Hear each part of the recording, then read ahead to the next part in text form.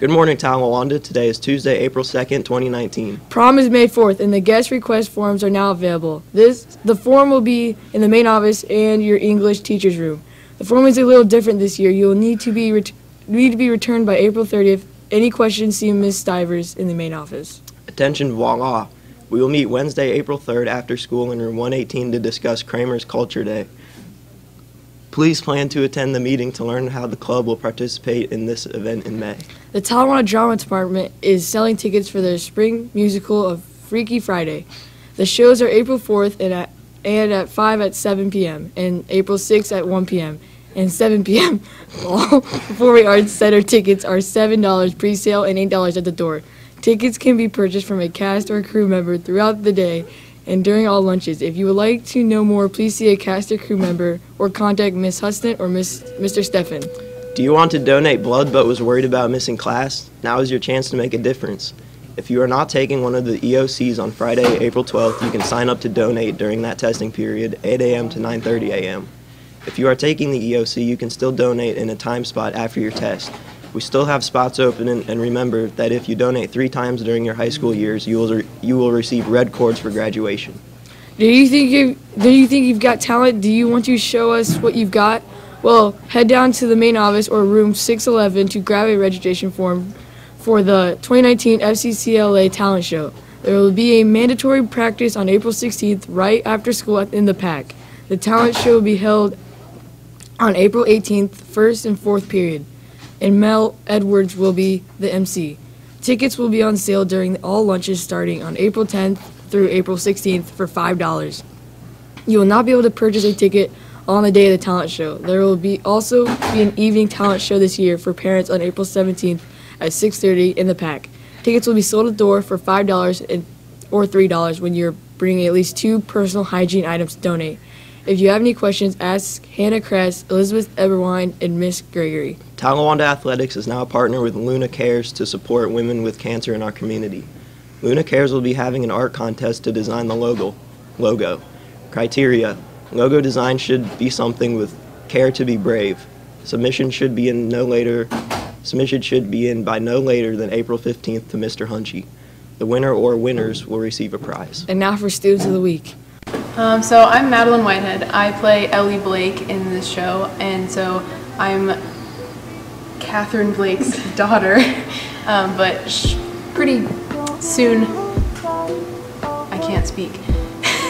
Pretty early on in the show, we switch bodies, so I spend most of the show actually playing Catherine Blake in Ellie Blake's body. And I spend most of the show playing Ellie Blake in Catherine Blake's body. My name is Grace Francis, and we're both sophomores. We're both sophomores, which is really fun. Really interesting. We don't know what to talk. Now we're going to give you a little tour of the whole set. I stand on the kitchen island at one point.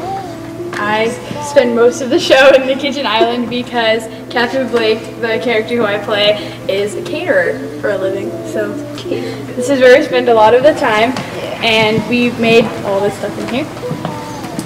We have doors to nowhere, but you know, we pretend it's the backyard. So that's fun. What I think is really cool is that we have a whole second level, which is like a backdrop of lockers, and it also doubles with when we're at the house. We have windows behind it, so the windows just come down and the school thing goes up, which is really cool. And a lot of people stand on this to like dance and stuff, and it's really hot up here when you have the lights on you, so that's really fun.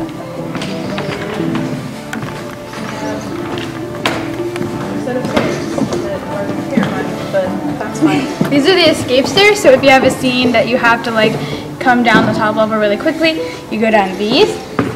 Fun fact, I have a costume change that will probably occur on these stairs, so that's fun. Doors to like go through and just kind of like general backstage. We have some of them over there, some of them over here, I think, but we have our like bio tables for the science class scene. We made all of them and they like roll, so it's really cool. They're fun, yeah. We have a crazy scene with tables rolling in and out, which is great. And now for What's the Tea and Patty G.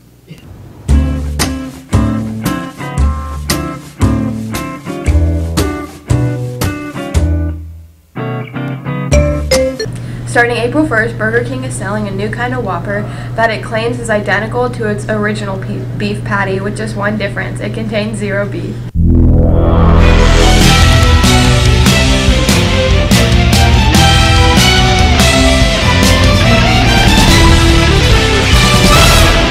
Congratulations to the boys and girls track and field teams last night, as both won their home meet. For the girls, Kyra Kuhn set another school record in the triple jump with a jump of 33 feet 7 inches and helped her relay team of Alma Peterson, Alyssa Cheney, and Sarah Curry win the 4x400 meter relay.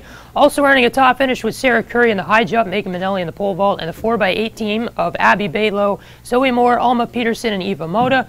Setting personal records in their races were Brooke Hubbard and Katie Keeler in the 800 and 1600. Eva Mata and Abby Baylow set PRs in the 1600.